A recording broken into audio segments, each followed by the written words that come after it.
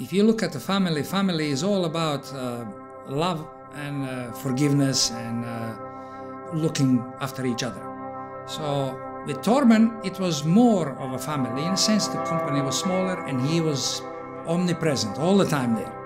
Least expected spaces, all of a sudden Torben comes up the gangway and we just painted the gangway railings and he came up and all the paint was left on his hands. So he complained to me, what kind of paint you are using? I said, the one that we bought for this purpose. So it didn't dry very quickly. But he was there. Every port that you come, you could expect him to be there. And we were quite happy with that. Torben was always welcome on the ship, and we didn't have to prepare anything. The only thing he insisted was keep the ship clean.